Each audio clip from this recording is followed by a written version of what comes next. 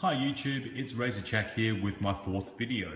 As I said previously in my other videos, I do have a few cold steel products coming in through the mail within the next few days.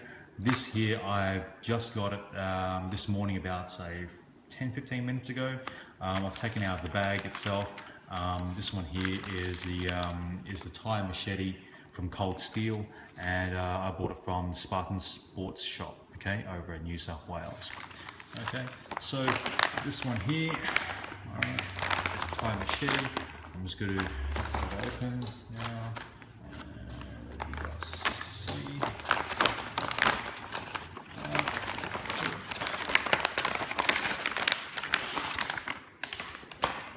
Alright, so starting from here.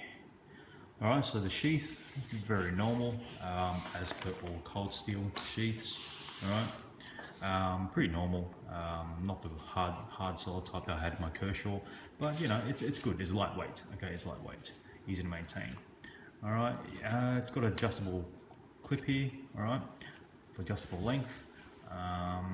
Looks like it's got a little clip here as well, and yeah, just for any extras. Oh, okay. Yeah, okay, the guard does come out from the back of it. Okay, the guard does come out from the back of it. And you know, I never had any knives or any weapons in my collection that has something like this at all.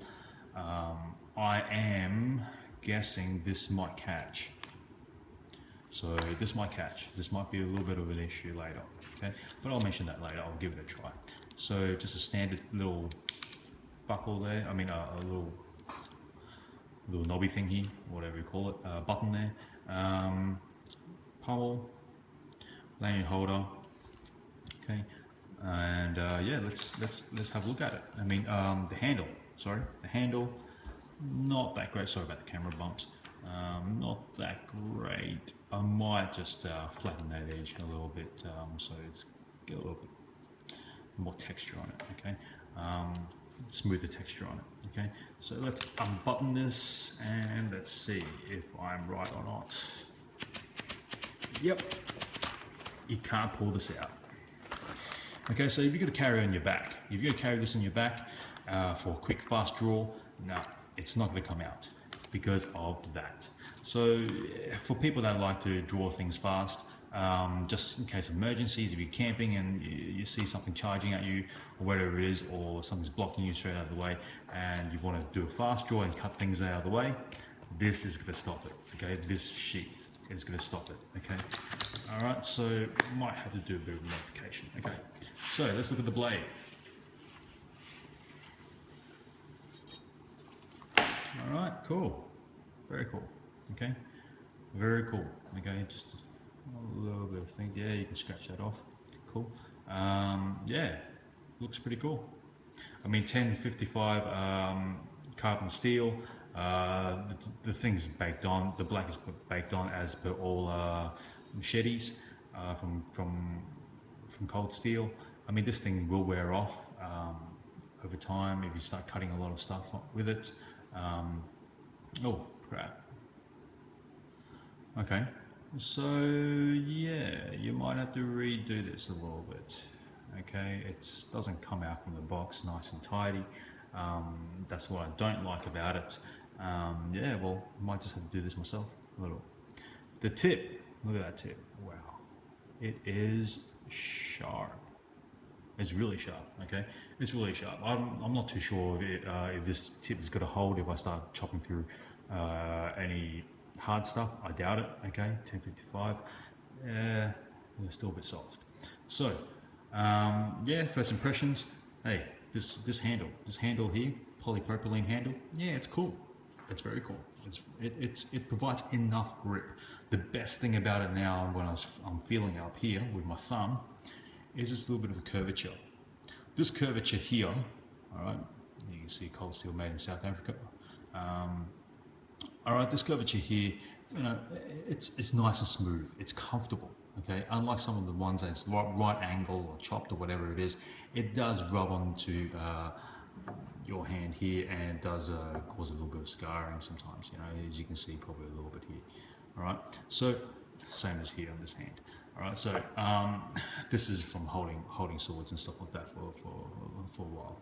Okay, so hey, yeah, so I like this. I mean, I reckon it's got a swing quite good. It's got a bit of torque onto it. It's got a bit of grip.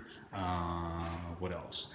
Okay, so the blade thickness, it is 2.8 millimeters thick. I remembered, and the blade is 22-inch long. Total is 36.5, I think it is. 36.5-inch long. Look, in comparison with my cold steel Latin machete, all right, this is my cold steel 21-inch Latin machete, and it's the double-handed version. Okay, sorry about a bit of dirt here. I do chop with it sometimes. All right, this is something that I have, and the thing is, I reckon. I mean, this is an awesome chopper. This one here is an awesome chopper. I mean, I haven't chopped much with it, but you know, because of double hand swing here, yeah, this one came straight out from the box just like that. Very bad in cold steel. All right. Anyway, all right, because of double hand grip here, you know, it does create a bit of torque onto it, a bit of leverage as well, and yeah, it did cut really good. But then again, the blade was a bit flimsy. Okay, it is a bit flimsy, as you can see.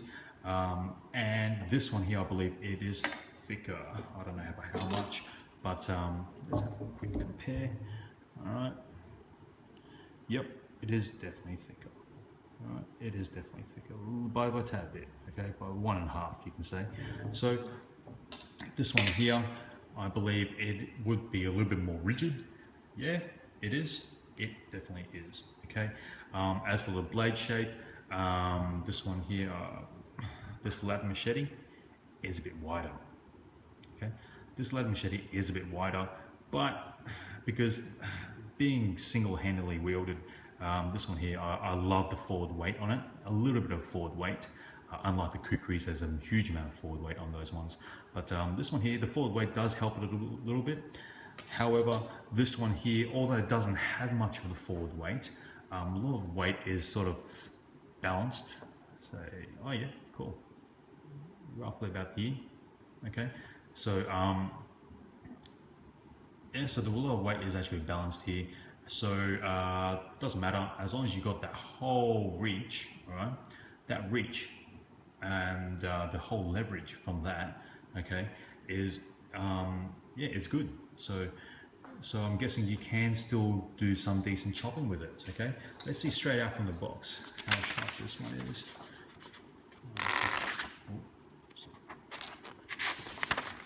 Spot, sorry. Yeah, it's okay. I mean, okay. Sorry, my cutting is so good. Okay, so yeah, it does cut okay for the light stuff. Yeah, it does get a bit dull, but hey, if I'm chopping through branches and stuff like that, no good. All right, look.